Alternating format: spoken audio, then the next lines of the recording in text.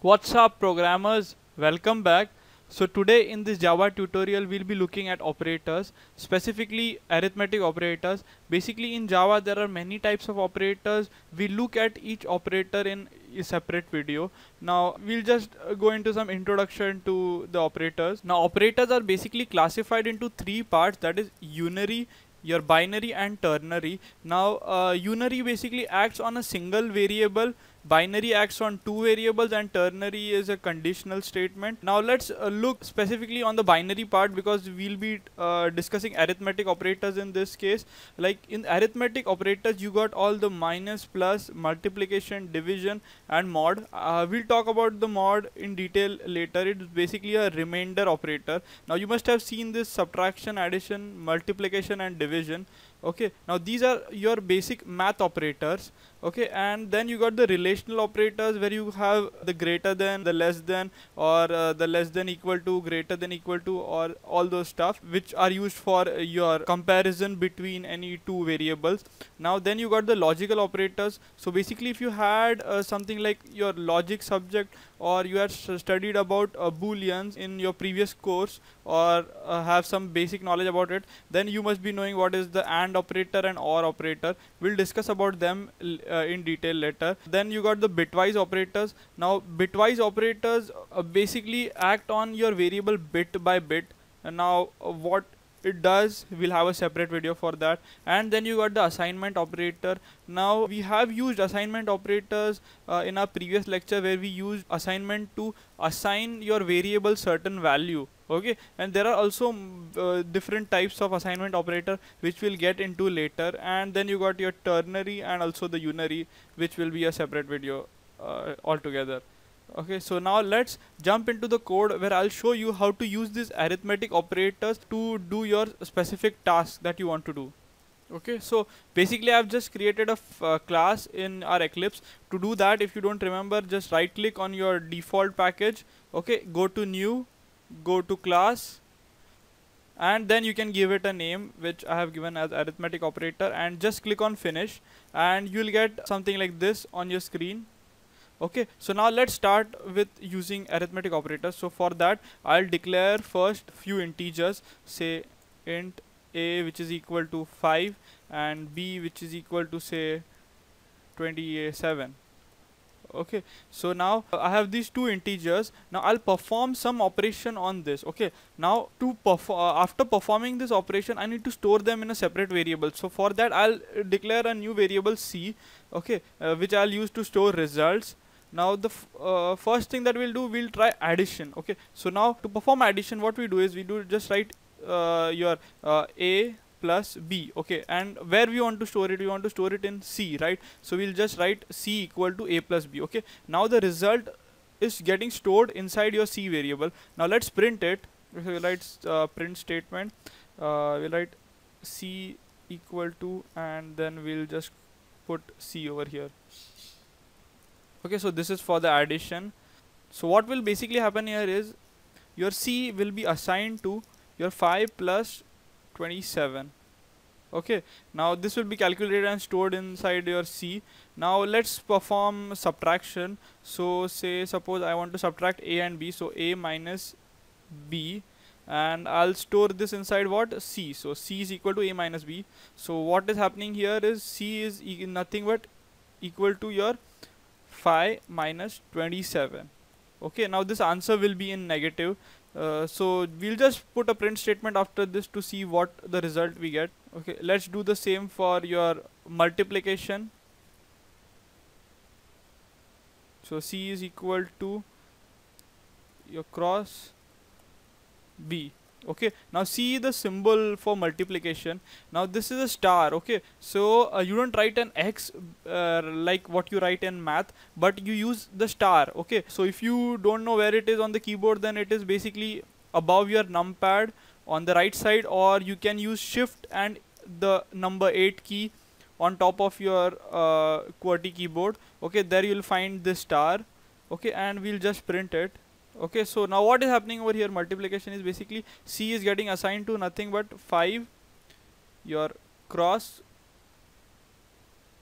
27.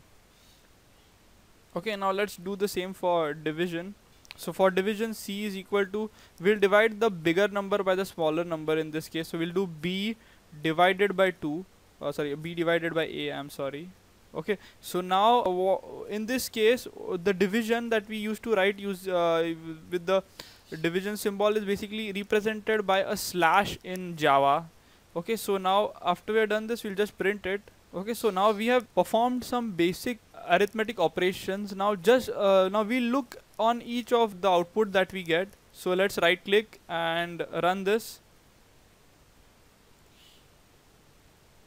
Okay, so if you see this, what is happening is, first when you add your 5 plus 7, you get 32, that is the basic addition. Okay, now subtraction also, you get what you desired. Okay, now when you look at multiplication, it is 5 into 27. So 5 into 27 is nothing but 135, right? And then you got your C. Okay, now what have we tried to do here? We have tried to put 27 divided by 5. Okay, so this was what we expected. Okay, so if I just quickly remove the calculator, okay, and I just do say 27 divided by 5. Okay, so what is the result? It's 5.4, but here it is giving 5.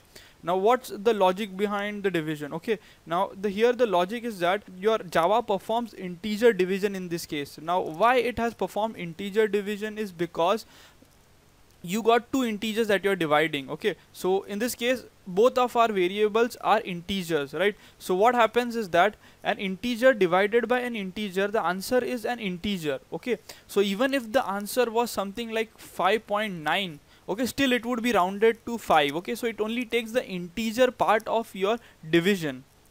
Okay, now we have done with our basic math operators. Okay, now let's look at the mod operator. Now the mod operator or the remainder operator. So what in this case we'll do C equal to B mod A. Now what I'm doing is I'm telling it find what remains when I try to divide 27 by 5. Okay, so something like say C is equal to remainder of 27 divided by 5.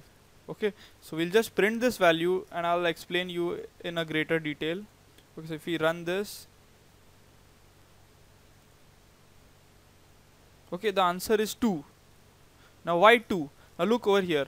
What we did is it told to find the remainder. So what it basically found out over here is that when you try to divide 27 by 5, what happens is 5 into 5. Okay, so 5 into 5, you get 25. Okay, and when you subtract 25 from 27, you get 2 as remainder, right? So 27 cannot be fully divided by 5. So whatever remains as a remainder is what we get at the output. Suppose we had some operation in which the it perfectly divides. Say suppose we do 10 modulus or 10 remainder 5. Okay, so now in this case our 5 totally divides this 10. Okay, so what will happen in this case? The remainder is 0. So what so the output will also be 0. So let's just run this and I'll show you the output is 0. Okay, so as you can see the output over here is 0. Okay, so the remainder operator is basically used multiple times in the program to check if a number is perfectly divisible by another number or not. Okay, so this is basic use of the modulus operator. Okay, so now I'll go into few details about these operations. What happens when you have different data types performing, when you have different data types on which these operations are performed. So now we have studied various data types. Okay, so one was byte, another was short, and the other was long. Okay, these used to store all types of integers, okay, based on their range. Okay, so say suppose now we have two variables for byte, say your b1 which is equal to say 5 and you got your b2. Okay, the same case with short, we'll have s1 as say 20 and say s2. Okay, and we'll also have a long say l1 which is equal to say 1 with 5 zeros, and we got L2. Now let us perform operation on these data types, and I'll tell you some the places where Java differs than what you would expect normally. So say suppose I am doing an operation on byte b1. Say I do something like b2 equal to b1 plus b1. Okay. Now what happens over here? It pops with an error. Okay, it tells you that cannot convert from int to byte. Now but we are adding here 2 bytes, right? b1 is also a byte and b1 is also a byte. Okay, so basically what is happening over here, we are adding 5 plus 5. Okay, but in this case what is happening, in the addition of 2 bytes it is telling us that it is of the type integer and cannot convert to type byte. Okay, so why is this happening is in Java there's what happens during your calculation of arithmetic operators is that your integer data types, okay, your byte, short or int, are basically converted into ints. They are promoted to integers, right? Your byte is basically 1 byte. I should write byte. Okay, and then you got your short, which is 2 bytes, and then you got your long, which is 8 bytes.